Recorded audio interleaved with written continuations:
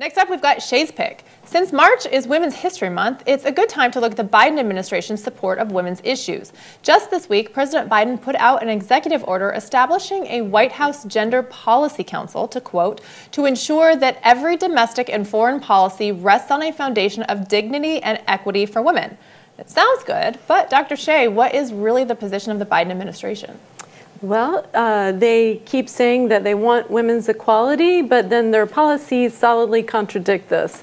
In fact, the very first thing that he did was put out an executive order on January 20th that allows biological men to go into women's safe spaces, such as locker rooms, bathrooms, and to compete on their sports teams, which totally makes Title IX null and void. The second thing is Biden has said that he will ensure that the Equality Act passes.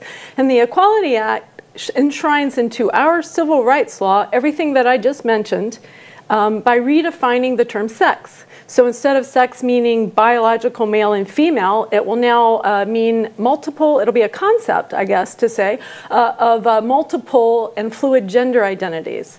So what this means is if a biological man says that he is a woman, he self-identifies as that. There are no legal standards, medical standards to assess this. If he self-identifies as a woman, he has the same access to public services and public funding that a woman does. This is the thing to me, it conflates women with the transgender ideology. So you know what it does? I think it just slaps decades of women's hard work on trying to become equal citizens, you know, treated as equal citizens under the law. It just slaps it in the face. I mean, Monday he made this announcement on the Gender Policy Council, right? Monday was International Women's Day.